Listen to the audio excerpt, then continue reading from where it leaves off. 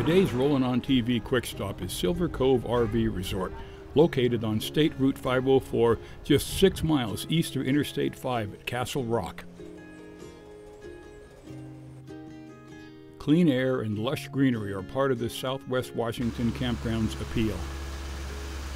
Well laid out paved roads provide easy access for even the largest RVs.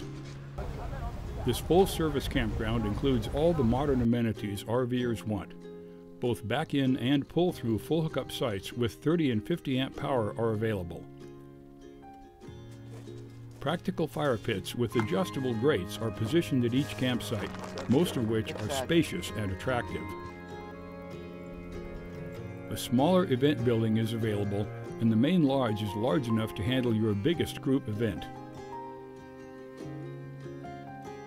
An outdoor wood-fired pizza oven and barbecue are ready for those special meal occasions.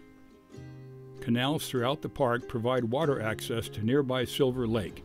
There's a boat ramp on site, and boat, kayak, and paddleboard rentals are available.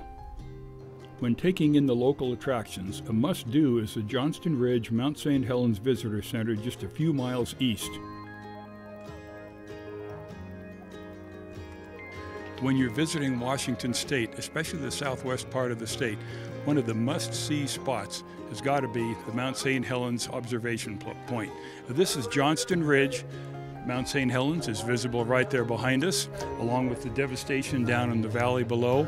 It's a great place to stop, definitely worth putting on your list of cool things to do here in Washington. The Visitor Center tells the St. Helens eruption story in dramatic and interesting fashion. For a quick overnighter or a long weekend, Silver Cove RV Resort is a great choice. For more information about Silver Cove RV Resort or the Johnston Ridge Visitor Center, log on to our website at ROLLINONTV.com.